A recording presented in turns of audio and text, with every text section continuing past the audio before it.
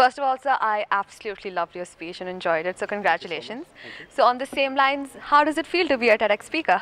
It's good, it's good. It's something that, one looks forward to, and I'm glad to have had the experience. Yeah, thank you. Sir, so as teenagers, we're often very apprehensive as to what the future holds for us. So what advice would you like to give us? Well, the idea is to have fun at this time. I think it's really important because, when you're older, you look back at a lot of memories, and it's important that you make good memories at this time. So it's important to make trips with friends and, with family, and do the things that you want to. This is, youth is a time that it goes by eventually. So it's really important to do the things that are meaningful to you, discover new things, build new hobbies, have new experiences, basically live life at this point, because soon you'll be dictated to by the world. That makes complete sense, sir. So, sir, you had an audience filled with people intently listening to you. So what is this one particular part of your speech that you want them to take home with them?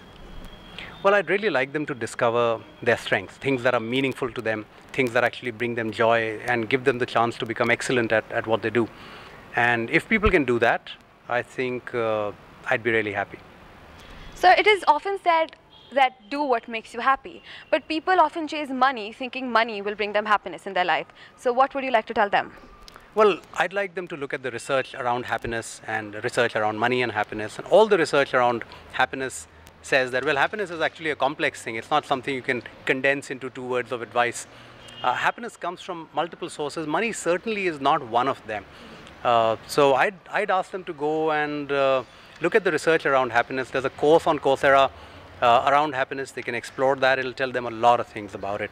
Happiness comes from basically doing the things that give you joy and meaning, and those could be different things for different people. So the idea is to discover all the things that make people feel happiness, and then maybe do more of that. So, sir, today you are in a school, amidst students. So how important do you think educational institutions are to find out or help a student develop their strength?